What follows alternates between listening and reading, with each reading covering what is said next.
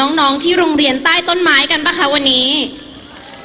ไม่ได้ดูไหมคะที่มาร้องเพลงให้ฟังก็ผู้ใหญ่สาธิตก็บอกแล้วว่าเดี๋ยวจะให้จัดกิจกรรมและการแสดงแบบนี้ทุกอาทิตย์นะคะยังไงเดี๋ยวต้องขอเวลาไปฝึกซ้อมกับน้องๆอีกแต่ว่าน้องๆก็ทุกคนก็ตื่นเต้นมากที่ได้มีโอกาสมาขึ้นบนเวทีแห่งนี้แล้วก็หวังว่าจะเป็นความภาคภูมิใจของคุณพ่อคุณแม่และผู้ปกครองของทุกท่านด้วยนะคะยังไงตั้งขออนุญาตสรุปข่าวเป็นภาคภาษาอังกฤษเลย Ladies and gentlemen, to all our foreign press media and our expats, today the Constitutional Court ruled that the February 2nd election were nulled and void because the election violates Section 108 of the Constitution, the relevant part of which provides the day for a new general election must be fixed within the period of not less than 45 days, but not more than 60 days, as from the date of the dissolution of the House of Representatives, and such election day must be the same throughout the kingdom. The February 2nd election did not occur according to these requirements. Election Commission Chief has stated that elections should be held only when the political situation in Thailand is calmed and resolved. The Election Commissioner had consistently warned Yingluck's administration about this, but the government disregarded the warning. As for the PDRC, we will continue to protest until there is a reform, especially before another general election, to ensure that the future general elections are free, fair and clean. Pure elections cannot happen without reforms. The Office of the Auditor General and the Election Commissioner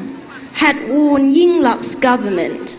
before February the 2nd election, but the government insists on going ahead with the election, wasting Thailand fiscal resources. We therefore fully support Election Commissioner Somchai's statement that Yingluck and her government should be held accountable for this inefficient use of public funds in the amount of approximately 3.3 billion baht. The sovereign authority belongs and resides in the Thai people, because the government has completely betrayed this trust and repeatedly violated the Constitution. The people absolutely have the right to reclaim their sovereign power.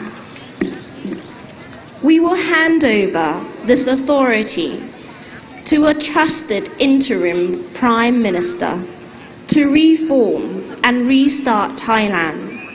so that we can fix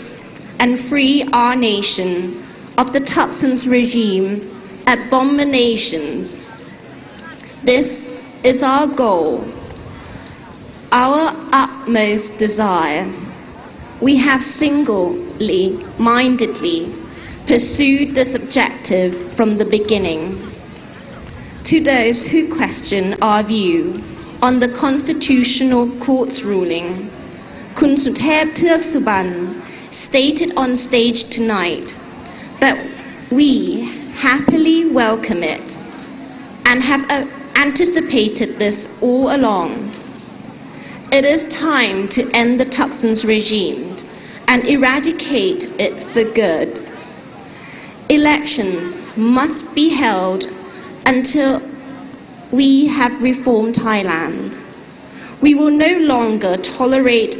a dictatorial parliamentary majority that cloak itself with democracy. No more superficial populist policies that cheats farmers of 500 billion baht for the corrupted rice pledging scheme is more than enough. No more civil servant nepotism or a police system that exists to serve corrupt politicians. No more attempts to pass trillions in loans without any state accountability. Holding elections before reform would simply act to whitewash the irredeemably corrupted Yingluck and Thaksin's crony of these wrongdoings. Our victory is close. Kun Suthep has asked for another massive demonstration soon to show our support for reform before the next election. So I hope you all will be ready for our next big demonstration. Thank you and good night. ขอบคุณค่ะก็อยู่บนเวทีนี้รู้สึกหน้ามันตลอดเวลาค่ะไฟมันแรงเหลือเกินก็สรุปในสิ่งที่ลุงกำนันสุเทพได้พูดกับพ่อแม่พี่น้องทุกท่านแล้วนะคะในวันนี้ไม่ว่าจะเป็นการตัดสินของศาลรัฐธรรมนูญที่บอกว่าเลือกตั้งครั้งนี้เป็นโมฆะแต่ทั้งหมดนี้เนี่ยเราก็ยังจะเห็นได้อยู่ตลอดเวลาว่ารัฐบาลและฝ่ายตรงข้ามของเราแกนนำเสื้อแดงก็พยายามที่จะกล่าวหาว่าม็อบนี้มวลมหาประชาชนและกปปสเนี่ยเป็นม็อบของพรรคประชาธิปัตย์ว่าพวกเราแพ้การเลือกตั้งเลยมาล้มรัฐบาลที่มาจากการเลือกตั้งค่ะพ่อแม่พี่น้องนี่คือสิ่งที่เขากล่าวหาพวกเราแต่มันไม่ใช่ตั้งแต่เราออกมาชุมนุมกันตั้งแต่แรกก็เป็นที่ชัดเจนอยู่แล้วว่าเราไม่ได้มาไล่รัฐบาลที่มาจากการเลือกตั้งแต่เรามาไล่รัฐบาลที่โกงค่ะพ่อแม่พี่น้อง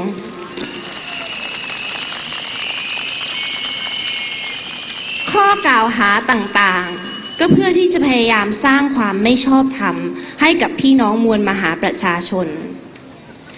ใช่ค่ะการที่เราออกมาเป็นการเดินขบวนเรียกร้องทางด้านการเมืองเพราะเราเห็นแล้วว่ารัฐบาลชุดนี้ตั้งแต่เข้ามาบริหารประเทศชาติของเราสิ่งเดียวที่เขาทำก็คือรับใช้ระบอบทักษิณและโกงกินประเทศชาติของเราค่ะในการที่เราออกมาเพื่อเรียกร้องการปฏิรูปให้กับประเทศของเราเพราะเราไม่ต้องการการเมืองรูปแบบเก่าๆการเมืองที่ให้นักการเมืองใช้การเลือกตั้งเข้ามาซื้อสิทธิ์ขายเสียงเข้ามาบริหารประเทศชาติและมาโกงกินชาติบ้านเมืองของเราอีกต่อไปแล้วค่ะพ่อแม่พี่น้องเราได้เห็นแล้วว่านักการเมืองที่โกงกินชาติใช้การเลือกตั้งเป็นเครื่องมือในการเข้ามาแสวงหาผลประโยชน์มากินงบประมาณประเทศชาติของเรา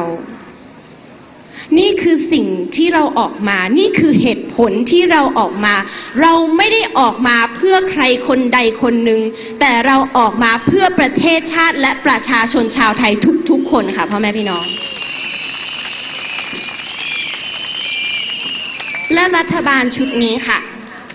นอกเหนือจากจะโกงกินประเทศชาติบ้านเมืองแล้วรัฐบาลชุดนี้คือรัฐบาลทรราชเพราะเขาทรยศคนทั้งประเทศไม่เว้นพี่น้องเสื้อแดงด้วยกันค่ะและทุกวันนี้ที่เราออกมาสู้ออกมาร่วมชุมนุมเรามาใช้สิทธิ์ ของชาวไทยตามกรอบกฎหมายรัฐธรรมนูญที่จะมาทวงคืนอำนาจอธิปไตยกลับมาเป็นของปวงชนชาวไทยค่ะพ่อแม่พี่น้องเราทำตามกฎหมายทุกประการคนที่ไม่ทำตามกฎหมายก็คือฝั่งรัฐบาลค่ะพ่อแม่พี่น้องและพอกฎหมายออกมาไม่ตามใจพวกเขาไม่เข้าทางที่พวกเขาต้องการการตัดสินของศาลไม่ได้ออกมาเพื่อผลประโยชน์ของใครคนใดคนหนึ่งแต่เป็นผลประโยชน์ของประเทศชาติและประชาชนแต่วันนี้เขาก็ออกมาแสดงความคิดเห็นต่างๆนานาหาว่าศาลรัฐธรรมนูญไม่มีความชอบธรรมและเข้าข้างมวลมหาประชาชนและอยากจะถามกลับไปถึงพี่น้องที่อยู่ที่รัฐบาลของคุณยิ่งลักษณ์เนี่ยแล้วคุณเคยเคารพกฎหมายบ้านกฎหมายเมืองกฎหมายรัฐธรรมนูญบ้างไหมคะ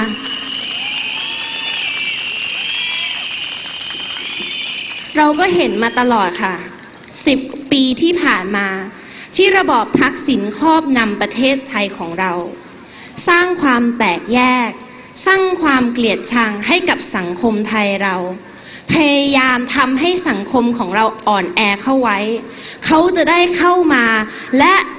เอาผลประโยชน์ทั้งหมดมาเป็นของพวกเขาเองค่ะเห็นหรือยังคะพ่อแม่พี่น้องวันนี้เราถึงต้องเป็นกำลังใจให้องค์กรอิสระให้ศาลเพราะว่าเห็นอย่างชัดเจนแล้วว่าฝั่งตรงข้ามพวกที่เชียร์รัฐบาลก็พยายามที่จะกดดันและสร้างความไม่ชอบธรรมให้กับองค์กรอิสระและศาลต่างๆวันนี้พวกเราถึงต้องเป็นกำลังใจให้พวกเขาค่ะเพราะว่าเราเห็นได้แล้วว่าความยุติธรรมอยู่ที่ไหนและเราถึงต้องเป็นกำลังใจให้กับศาลค่ะศาลรัฐธรรมนูญโดยเฉพาะค่ะพ่อแม่พี่น้อง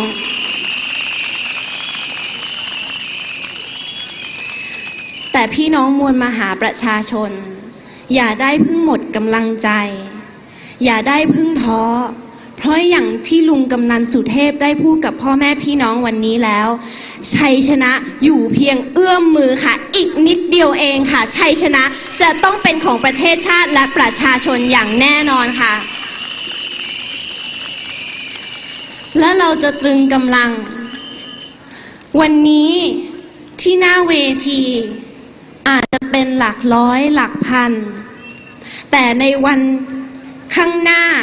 ที่ลุงกำนันสุเทพจะเป่านกหวีดตันเชื่ออย่างยิ่งว่าออกมาเป็นล้านคนอย่างแน่นอนค่ะพ่อแม่พี่น้องและเราต้องมารวมกำลังกันอีกครั้งหนึ่งแสดงให้โลกเห็นยาวนานจริงๆค่ะเพราะเราก็ไม่เคยคิดว่ารัฐบาลชุดนี้จะยึดติดกับอำนาจและดื้อรั้นขนาดนี้แต่วันนี้เราต้องเป็นกำลังใจให้ทุกๆคนโดยเฉพาะพ่อแม่พี่น้องที่เสียสละมานอนกินนอนอยู่กันที่สวนลุมเนี่ยค่ะโดยเฉพาะพ่อแม่พี่น้องจากต่างจังหวัดหัวใจพวกพี่นี่สุดยอดจริงๆเลยค่ะตั้งขอกราบคารวะเลยค่ะและเราจะสู้ไปด้วยกันเราจะสู้ไม่มีถอย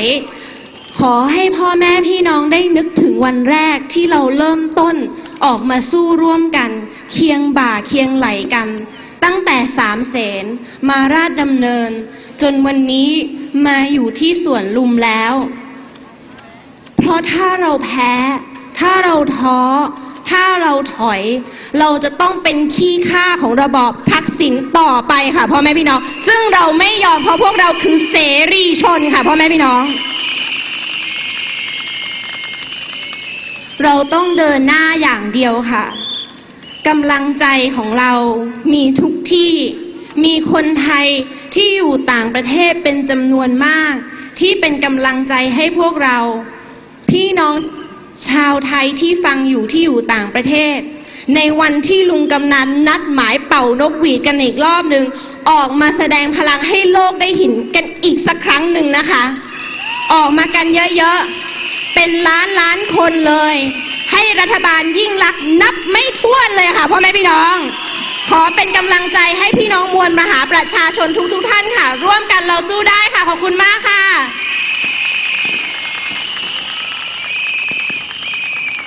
ขอบคุณมากครับน้องตัน